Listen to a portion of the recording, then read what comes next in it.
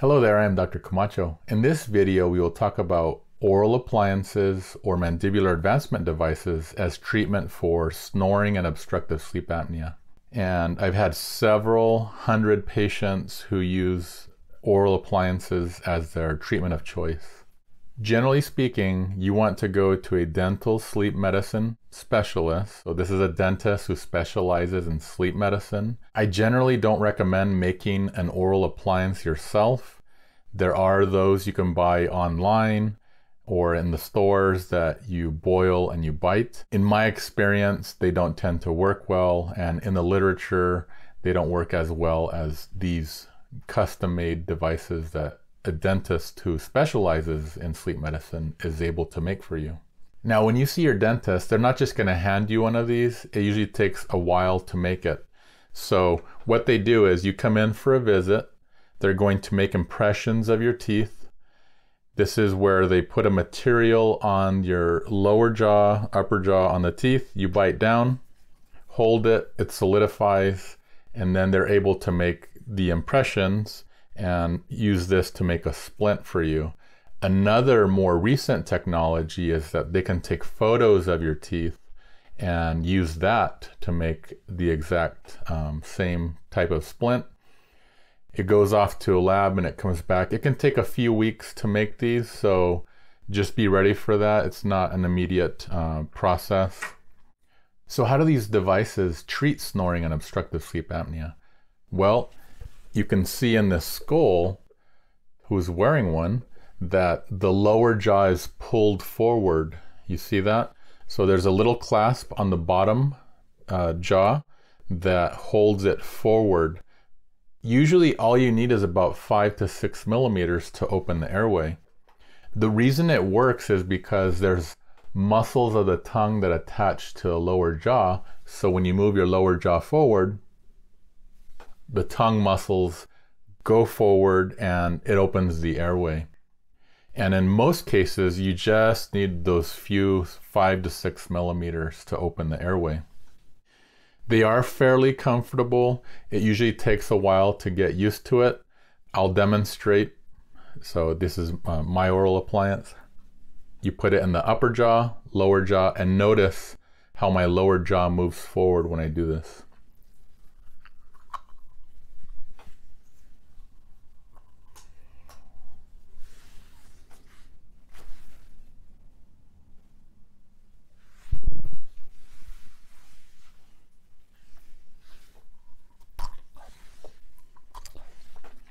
It actually took me a few days to get used to it, but it's very comfortable and it's a great alternative to CPAP, especially if you're going on a trip, if you don't want to take the machine with you. This is a good alternative in most people. However, studies have shown that it's great for snoring, it's great for mild obstructive sleep apnea, and it's also good for moderate sleep apnea. Studies have shown, however, that if a patient has severe obstructive sleep apnea, they're less likely to have this work very well for treatment of sleep apnea.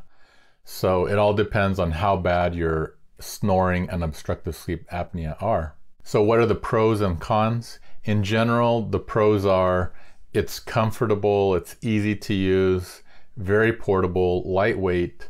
You can take it on short trips, you can take it when you go hunting or camping. And generally speaking, for snoring and sleep apnea, if it's mild or moderate, then it tends to work pretty well. The downsides are they can get a little expensive, costing several hundred or even a few $1,000s depending on the healthcare professional. Something you need to ask up front so that you're aware before you go see the dentist. The other downsides are some people can get temporomandibular joint pain. So when the lower jaw moves forward, you can see if we use the skull that the temporomandibular joint kind of comes out of the socket a little bit and slides forward. So if I take the oral appliance out, you can see that there's actually a gap here, and if I take the appliance out, that gap tends to go away because normally the bone from the lower jaw sits into the socket. And with the oral appliance, to get it to work, the teeth have to come down and forward. And you can see it. It can put a little bit of tension and pressure on the joint.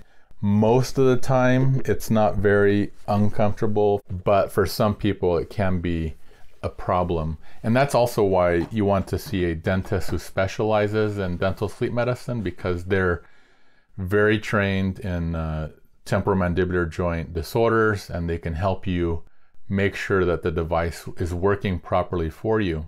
Now, as far as effectiveness, for snoring, it's fairly easy. Your bed partner is going to tell you, last night you were snoring, or you were very quiet.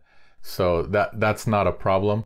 The issue more is how well is it working to treat your obstructive sleep apnea. Unless you do a sleep study, you're not going to know just how effective this is.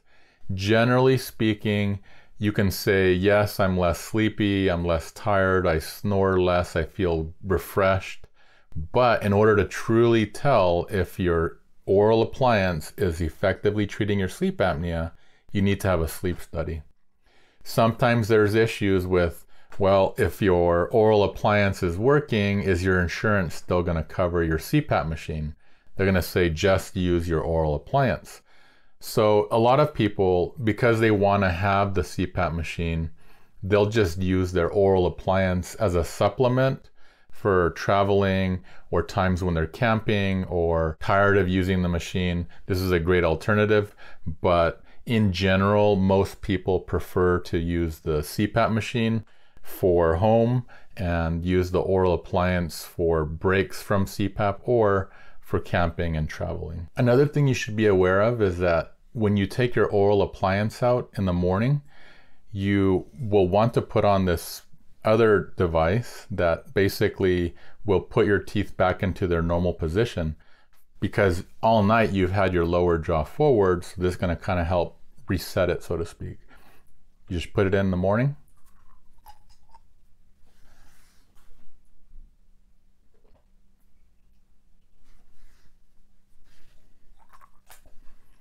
You can wear it for 30 to 60 minutes, and that helps to reset your jaw.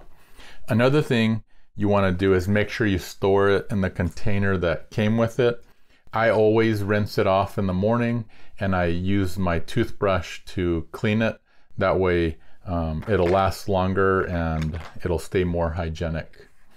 And I usually leave it open to air dry, because that helps to dry it out and kill any bacteria or viruses that may be on the surface. Personally, I'm a big fan of oral appliances. I think it's a great alternative to positive airway pressure therapy. In general, I think positive airway pressure therapy, CPAP, APAP, BiPAP, should be tried first. Second would be an oral appliance. The exception is in patients who have huge tonsils, you may want to pursue tonsillectomy before considering positive airway pressure therapy or CPAP. I hope you learned a little bit more about oral appliances. Thanks for watching. Have a good day. Bye.